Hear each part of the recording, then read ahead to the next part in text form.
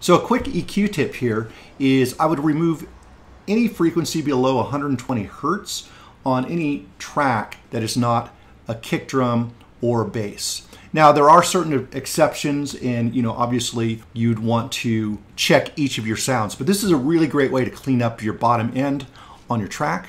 And also, if you have sounds that even after removing the 120 Hertz still sound a little bit muddy, you could either continue to bring this up, or you can use a second EQ and try removing somewhere between 250 to 400 Hertz, somewhere in there. And then you would tighten up the Q a little bit.